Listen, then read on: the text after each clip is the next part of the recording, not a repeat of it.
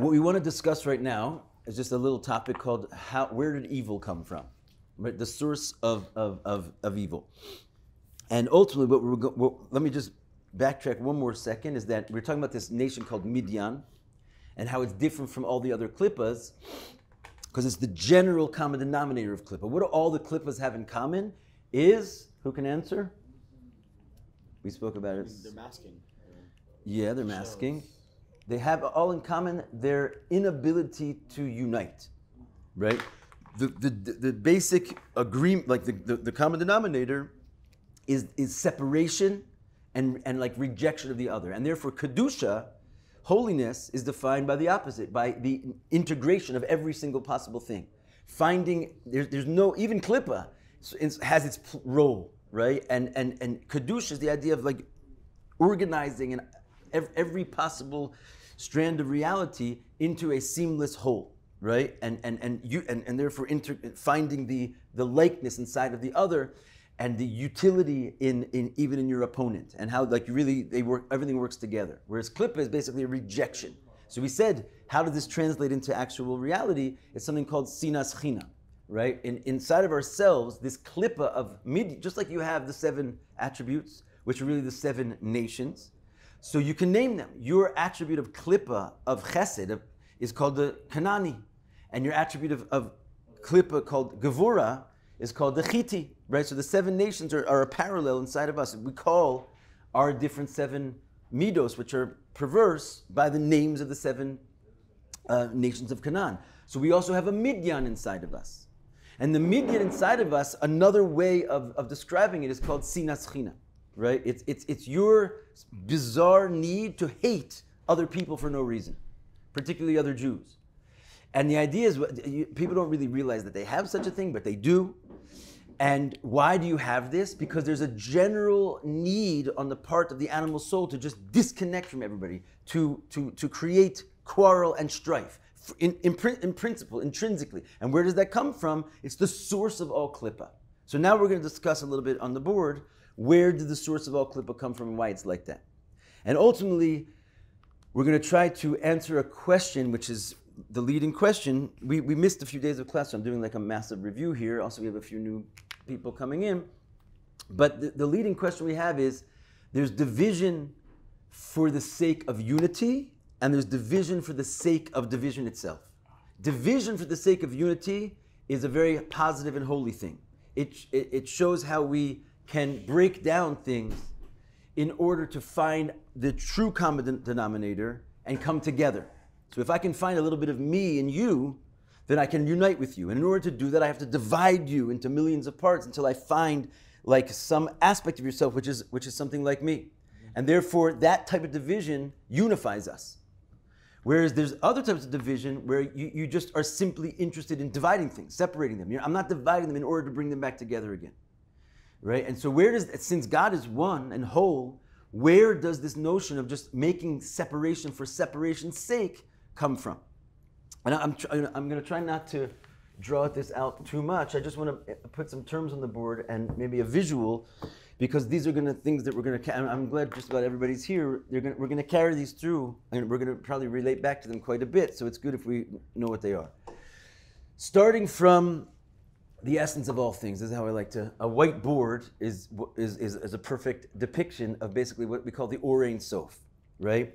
This is beyond any description. This is the infinite light of God, which there is something beyond this board, which is the essence of God, which is before He shines His light, before there's any Or Ein Sof, the light of the Ein Sof, there's just the Ein Sof, right? But we're told that when Hashem began the operations, the light was already shining. And in a later stage, He's going to remove this light and create what's called the Tzimtzum. But in the meantime, there is this infinite light shining, and there's something inside of this infinite light which is there in potential. Oftentimes we describe this as the drop of water in the ocean, which is, if you try and find a drop of water in the ocean, you won't find it, right? It's in a state of non-being. It's one with the ocean. In theory, if you could take the drop out, you could say, well, it was also in the ocean before. But when it's in the ocean, it's in a state of, it's an existence, which is in a state of non-existence. And what we're going to put that as a little, well, this doesn't work at all, as like a little sort of dotted line where there is a drop of light inside the infinite light. And in that drop, you have the potentiality for the 10 spheros. The idea is that all this is like an infinite potentiality of spheros. Spheros beyond the number 10. There's infinite numbers of spheros, and there's infinite kinds of spheros that we can never even imagine what they are, because our totality of imagination comes from like the box that we were made out of. It's from this little pool. So everything that's beyond that is just like godly powers that literally cannot even be imagined. Because imagination works in such a way that you're gonna sort of say like, give him some fish scales and like a leopard mouth, like whatever you're going to imagine, it's already from a pool of things that you're putting together, like components of things you can imagine. These are things that are unimaginable, right? And in the midst of that, Hashem has like this drop of 10 spheres, which will be the eventual source of all the worlds. At this level, this is called the Esther Spheros HaGenuzos. We're going to call them the 10 hidden Sephiros. Why? Because they're hidden from their own selves, right? They're in a state of non-existence completely. What happens next is Hashem removes the entirety of the light. You have a question? He removes all the light. So there's no more anything. There's not even the white, right? Everything turns black.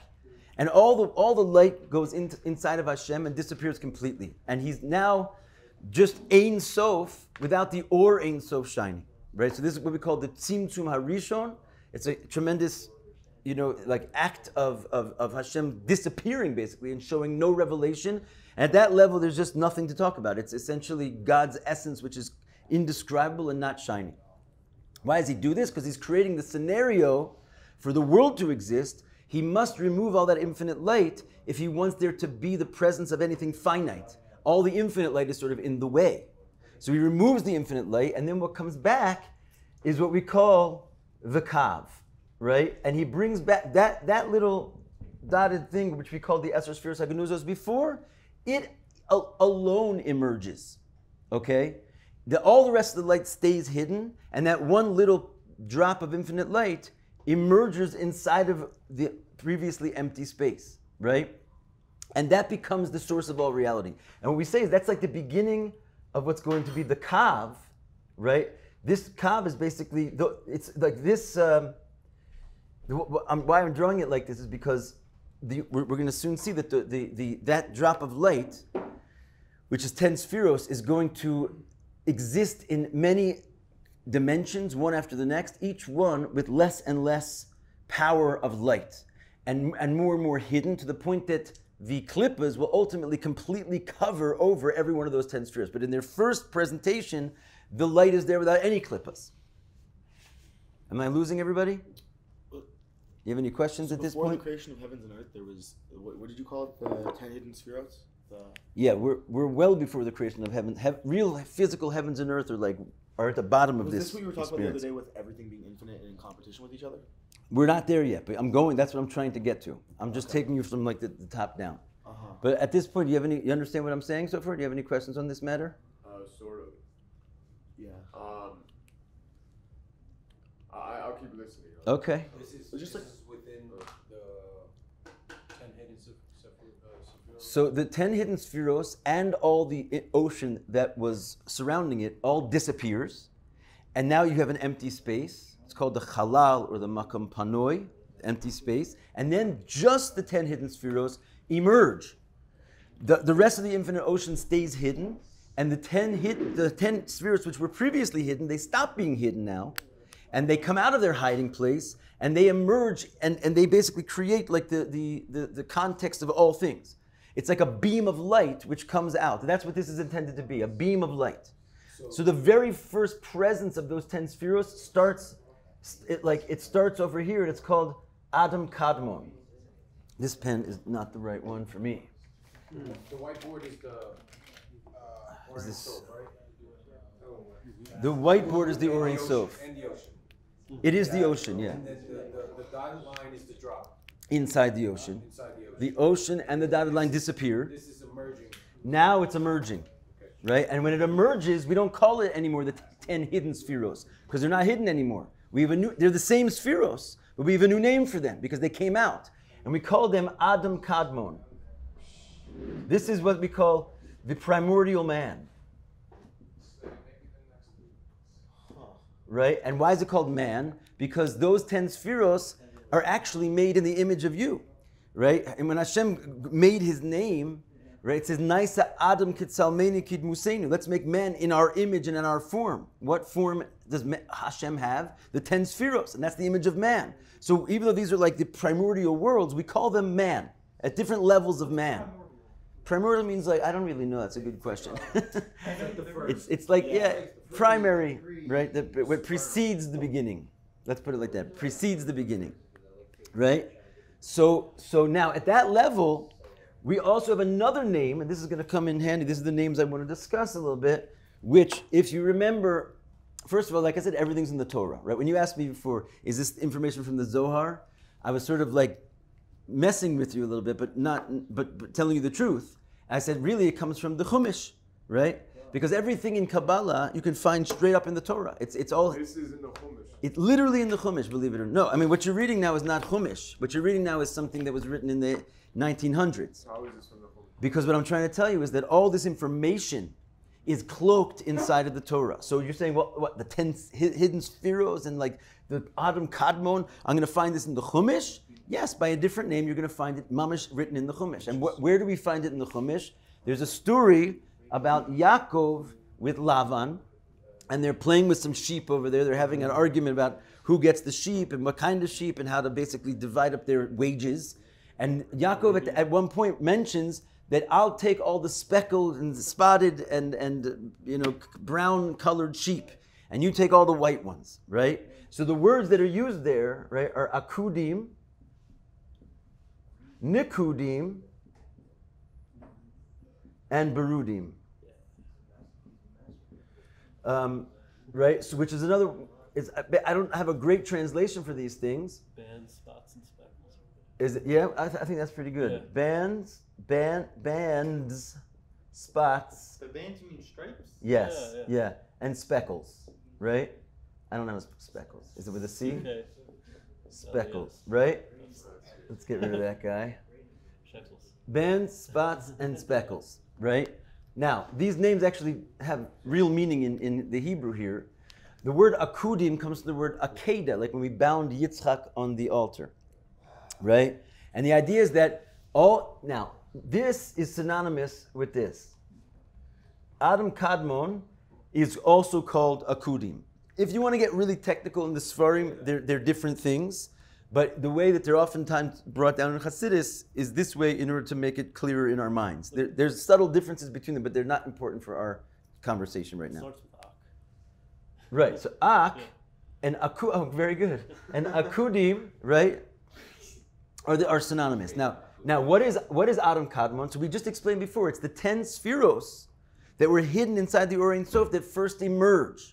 So that's why they're called Akudim, bound up together. Because really, there's no distinction at that point. Real separation of the spheros into different things hasn't happened. Just like when they were in the water, they were absolutely synonymous with the ocean. So not only was the drop in general synonymous with the ocean, but the 10 little spheros that were in that drop were all synonymous with each other and with the ocean. There was no separation. There was just a theoretical concept of 10 spheros, which all the 10 together were calling this drop. When they were inside the Or Ein Sof, they were all as one. So even when they come out, they're bound together. So the 10 spheros are in one kli, which basically means that they're all synonymous with each other. If the 10 spheros were each in their own kli, their own vessel, you could define each one independently, because the vessel is what makes things different. Like, for example, your and my soul might be one, but when you put part into a body and this one into another body, now we're two. So it's the body which makes things divided from each other. So when there's no body, and all the little souls, the little 10 spheres of light are all in one body, they're indistinguishable from each other. Right? So first of all, it's a high level of divine light, but it's not exactly what Hashem wanted when He created His world, because He wanted a world like this, where everything's separate. So it's still on the process of getting down to the world as He wanted it, right? But it's a step, because He's taken infinite and He's like one more step towards making things finite. He's at least got those 10 spheros separated from the ocean, all bound up in a little ball. It's the beginning of this giant stream of light which is going to come down and ultimately make the world. You with me so far? Getting Are you this? talking about redemption or is this something? I didn't mention redemption. Okay. But although we should always mention redemption. Okay. Redemption. Right. Okay. Now, now we go to stage 2, which is the same 10 spheros. The whole time it's going to be the same 10 spheros, just going through a process, right? So now Nekudim means spots. What was previously the 10 spheros all in one vessel, right? Which is basically akudim. Now the vessel disappears and you have 10 spots. The 10 spheros actually come out and start to be independent from each other, right? So this is called the world of Adam Kadmo. I'm sorry, this is the world of Nekudim. Another name for it, it's not an arrow, is Tohu. This is called the world of total confusion. Yep. Tohu vavohu. Why is the world of total confusion? Because all the spheros are just like spazzing out. They're all coming out for the first time as an independent thing, right? But because they're coming out from a previous state of total oneness, they're not even far from the Ein Sof from where they came. Each one of the individuals has an experience that it is the only one. Because when all is one, the consciousness of every potential thing is that all is one. There is nothing else, which is a positive thing. Ein od milvado. All there is God. So when you're in the oneness, that's a healthy attitude because Ein od milvado. When Hashem has now delineated you into a private entity and you still are carrying the experience of Ein od milvado, so that's going to come into conflict with somebody else's feeling of Ein od milvado. So now why is it called confusion? Because no kli can contain this. See here, all the lights are by divine force, like being forced into one vessel, and therefore their individuality is non-existent. When Hashem wants to now promote their individuality, now nothing can hold them because each one is infinite in its own right and is therefore going to come into conflict with something else, which is now being subdivided but feeling infinite. So this is what we call chaos. When you try to fill in one vessel and each thing that you're filling it with fills the whole thing, so the vessel explodes. And that is what we call the shattering of the vessels, which takes place at this stage. The confusion stage leads to the shattering of the vessels. Right? Or we call shviras hakelim. That is a direct result of the problem of Nekudim or Tohu. And this, my friends, is where Midian and evil gets off the ground. Why do you have, like, this is happening in some supernal world. It's not bothering anybody. But as we're going to go down to the next world, and there's actually going to be world after world after world after world until we get here, right? Hi, how you doing? We're going to get over here eventually, which is basically creation after many, many, many contractions and toying around with this light. So these primordial realms, they have an imprint on what takes place over here.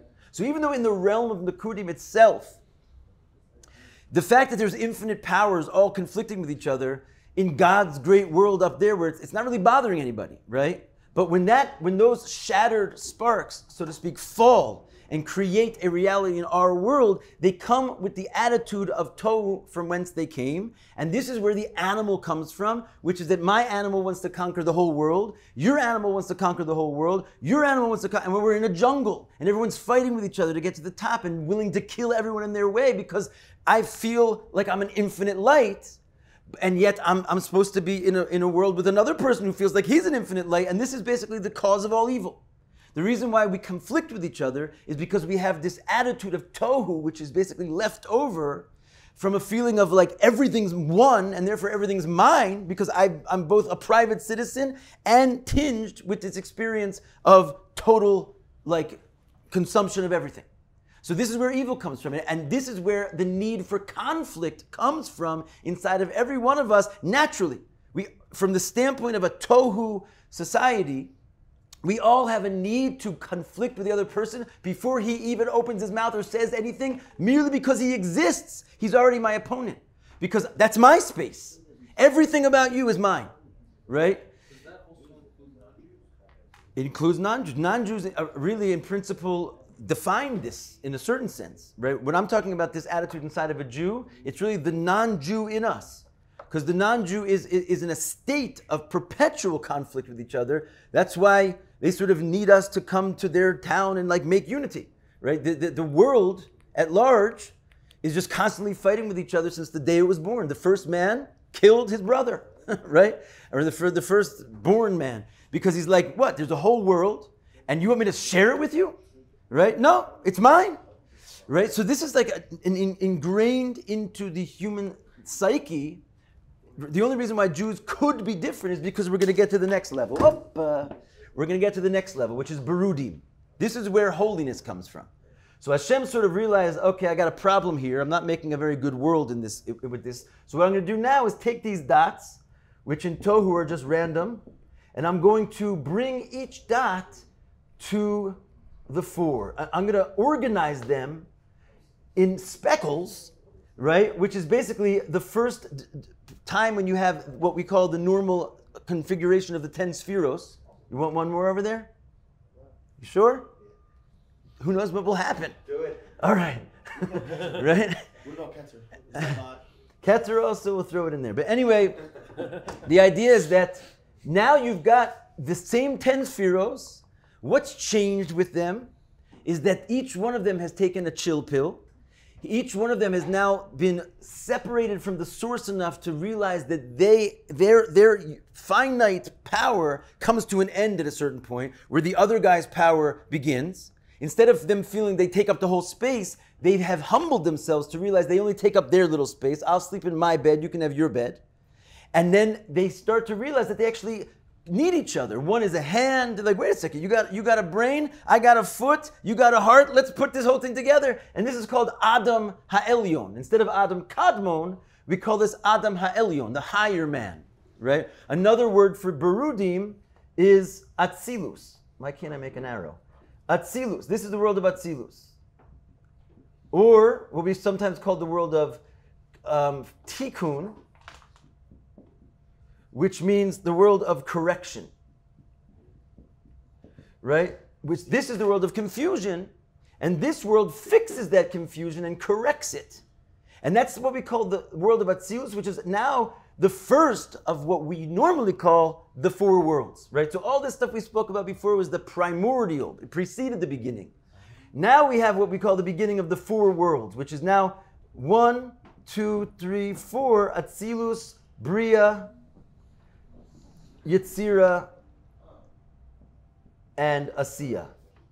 You're saying Atzilus and Tikkun are the same? Yes, Atzilus and Tikkun are the same, right? This is also another way of saying Yud K Vav K, all right? So there's actually there's two levels of Yud K Vav K going on over here. Remember we had over here what the 10 hidden spheros, right? Remember that? Because this was the beginning of when they came out. So this is 1, 2, 3, 4, which is also Yud K Vav K, and then the number 4, it turns around and becomes the number 1 of another Yud K Vav K. And this is sometimes when we read in the Torah yesterday, Hashem, Hashem, Kel Rachum V'Chanun. Why do we say Hashem, Hashem? Because there's two dimensions of the name Hashem, right? Which is basically Yud K Vav K, starting with the 10 hidden spheres going to Atzilus, and then Yud K Vav K going from Atzilus to the world of Asiya. Right? And what is Yud K Vav K? It's the idea of being, developing the realm of being. So each, we can go far into that, but yeah. Adam HaElyon is not Adam Kadmon? No, different thing. So Adam Kadmon is represents Atzilus Klali? No, actually Atzilus Klal is the 10 hidden spheros. So Adam Kadmon would be Bria of Beklalus. So in other words, what he's saying right now, instead of saying 1, 2, 3, 4, which are like symbols of 4 different levels, you can also say Atzilus, Bria, Yetzirah, and Asiya. Those themselves are 1, 2, 3, 4. And which means you have an Atzilus, Bria, Yetzirah, and Asiya, and then you have another Atzilus, Bria, Yetzirah, and Asiya. Right? There's 4 worlds that are so there's what we call the 4 private particular worlds, and then the 4 general worlds. Kind of like how in the spheres, the Ketzer is like the Malchus of the That's exactly right. This is what Atzilus is doing right there. Right?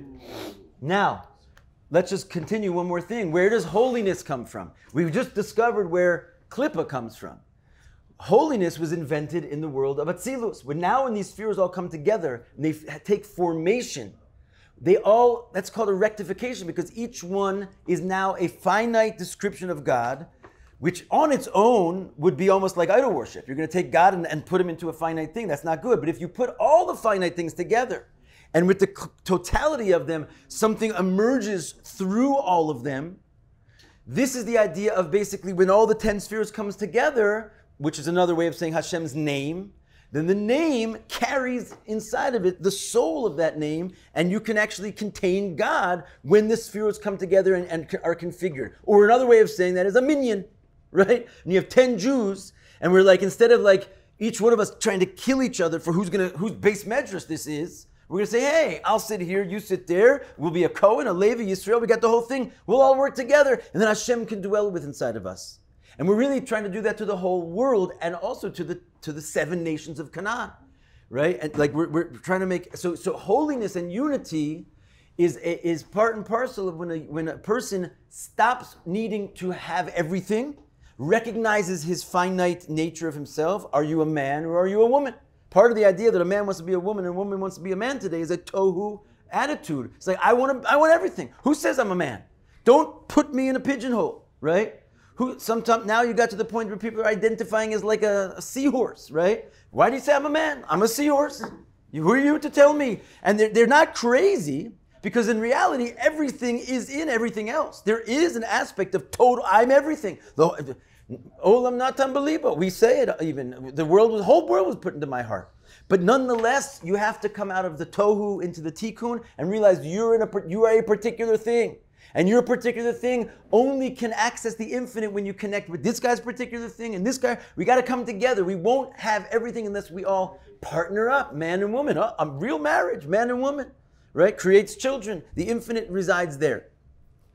So these 2 levels, tohu and tikkun, have an imprint on what goes on down here. Your animal soul is essentially a function of the tohu energy having its way in this world, which is basically everything in reality, except for Jews, Torah, and holiness. And the world of tikkun, it has an imprint. And that's when you follow the Torah. When you organize this world of craziness into the small packages, right? That's what bothers everybody. Why are you telling me what to do?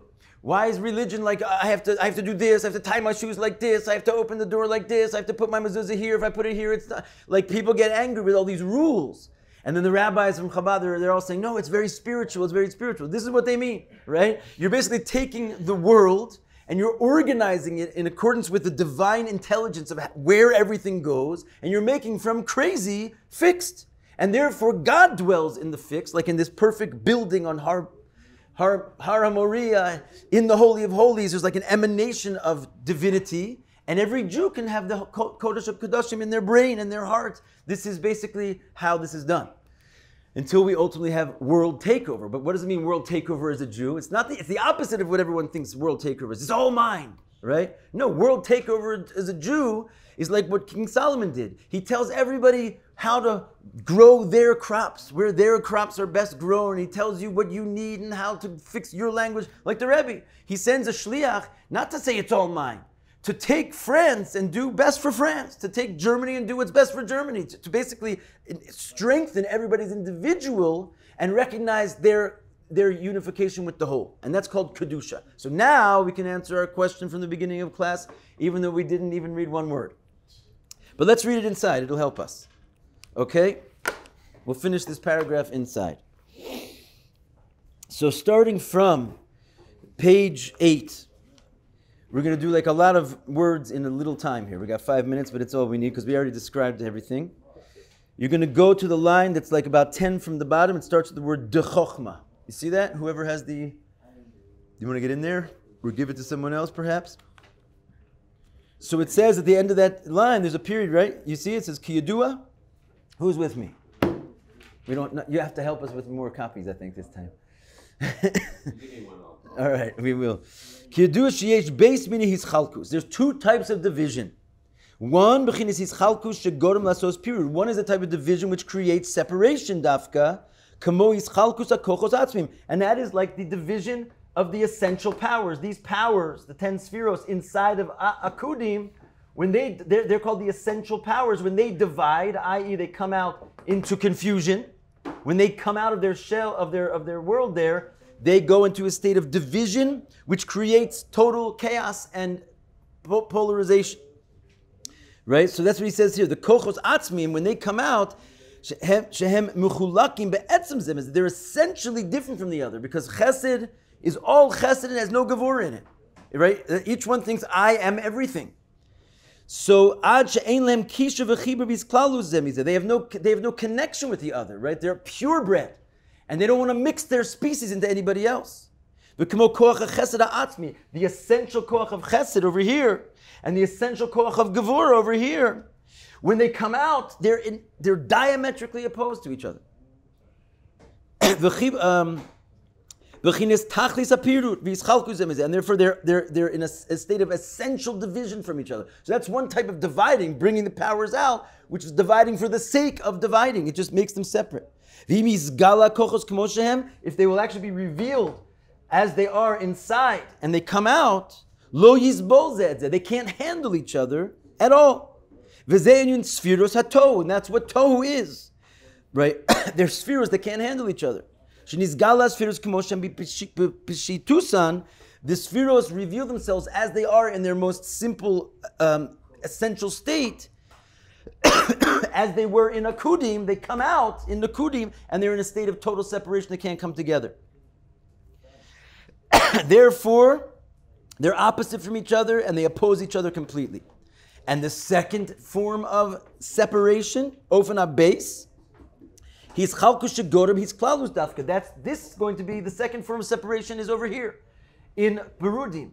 Is that what do I do to get the spheros of confusion, of tohu, to all band up together and get together? We're going to take each one and we're going to break it down into its parts. And we're going to say, you sphere of chesed, of tohu, who thinks that you are a purebred, let me tell you something.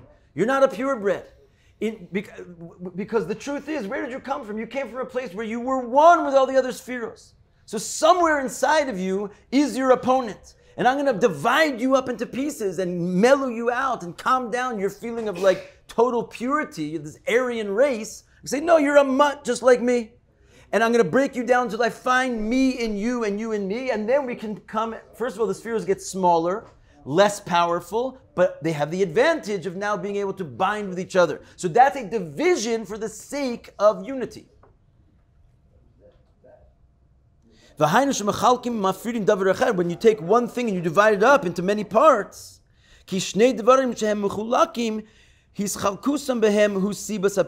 when you have two things which you divided, right, their division is the cause of their separation. But when you have one thing and you, so to speak, self-divide, you like analyze one thing, that division is actually what causes it to be able to unite, and you see every single individual part in every other single individual. So if you have two things, and they're claiming themselves to be two things, the fact that the division of them is what made them separate. But if you have one thing, like a pizza pie, and you divide it up into 8 parts, you haven't basically made separation. You just clarified that there's like angles and different realities within your one circle, which can actually now all integrate with each other and sort of like play ball. So that's a division for the sake of unity. And that is the difference between Klippa and Kedusha. Klippa divides for division's sake. Holiness is also divides. And that's what we started this paragraph. If you remember, we said that like even in the mind, there's an element of division, right? In the heart, there's an element of division, but there's different functions for division. Some divide for the sake of being apart, Klippa, and some divide for the sake of finding the common ground and unifying. And we'll finish this paragraph today, and we'll start tomorrow, chapter 6. Shekoyach. Yeah.